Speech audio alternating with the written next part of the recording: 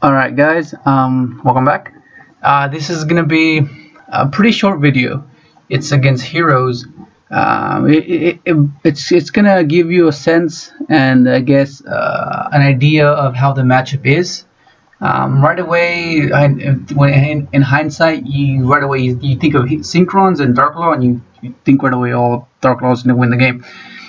But fortunately, I have some outs. I have Raikou, I have Book, and I have Twin Twister for his back row. So it gives me a chance to be able to get my combo pieces in the grave and just a chance to play. Whereas some builds, they don't play the Raikous to pop a back row, to pop a floodgate monster. So luckily I play though. I have that option, so it's gonna come in handy. So then he goes and goes for acid, tries to pop my back row, but they're two chainable spells. So I chain my Twin Twister, hitting his both back rows, and then I chain my Book of Moon, booking his acid, because there's no point in booking his Dark Law because he can just flip it, so there's no point. And then fortunately he attacked into my Raikou, and that's gonna take care of Dark Law. And I'm gonna mill, and that's gonna be a pretty awful mill. Like I had no advantage, no good mills, just no options to work off of. And I was scared of him going Dweller, but he didn't go Dweller. He went to a Giant Hand. I felt like if he went Dweller, he would have pretty much, I think, won. Almost like 90% chance that he would have won. So then I'm scared of another Dark Law, so I'm hoping he doesn't. And he doesn't. I activate my Pro Set Rhoda, and then I go Junk. He negates with the hand, and luckily I have Bulb engraved, so I can use Bulb's effect, special summon itself, and then special doppel from hand, and it's gonna still get me the move I wanted to do, the Formula Librarian play. So then I'm gonna draw into a tuning and a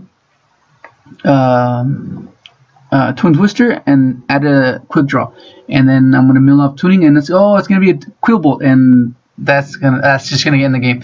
I guess he got frustrated. So right here I'm gonna side out all my searcher cards because I don't want to have a Dark Law on the field and have searcher cards, because that's just no good. So I'm gonna put in Iron Walls because Dark Law. I'm gonna put in MSTs to hit the back row, and I'm gonna put in Dark Hole and Regeki to hopefully clear like a board of floodgates, which is pretty much what this deck does. It has the Dark Law, which is a walking floodgate, and then it has the options to go to Dweller, like he did just now, and Giant Hand, like he did in the previous game, and then just be able to clear field. So then in my mind, I open up pretty good because I have Raikou. I have two Twin Twisters and another Raikou, so I can handle a Dark Law and a Dweller and back row when I'm ready to go off. So just waiting to see what he does, and he sets and he specials a Bubble Man, and then I'm like, oh, okay, damn. I think he's gonna go Diamond Direwolf and pop my guy and then just attack. But then he goes into the Utopia guy, the one that doesn't let me activate any effects during the battle phase until after the damage step. So right now I'm like, oh, I think I just lost. So I got pretty confident, but it just didn't work out in the end. I mean, sometimes these games are like that, where you think you have it and then it just blows up in your face. So yeah, so in game 3, me going first, I want to just make it as consistent as possible and be able to make it do what it's meant to do. So then I'm thinking to myself, I have to take out everything that is I'm watching the Nationals, the Belgium Nationals thing right now. Where's my video? So so I go first. I open up pretty good, and he Valors my guy. But yeah, I set it all my answers to floodgates because I don't want to open a bunch of floodgates and then give him a chance to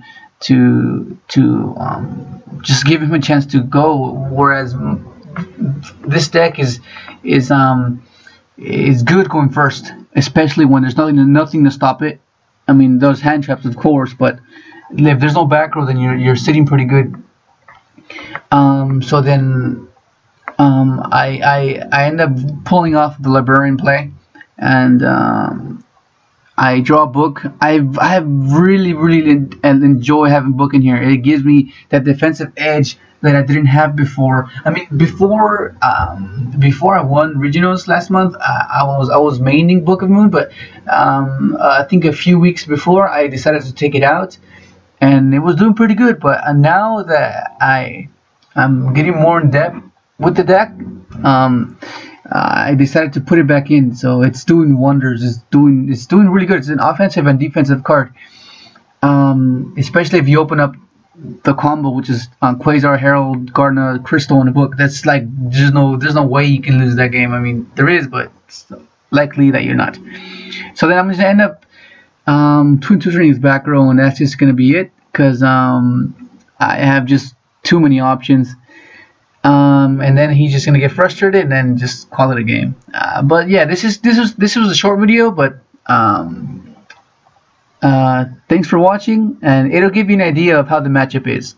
So yeah, I just gotta edit more videos and get them up, and hopefully you enjoy those as well. And yeah, thank you.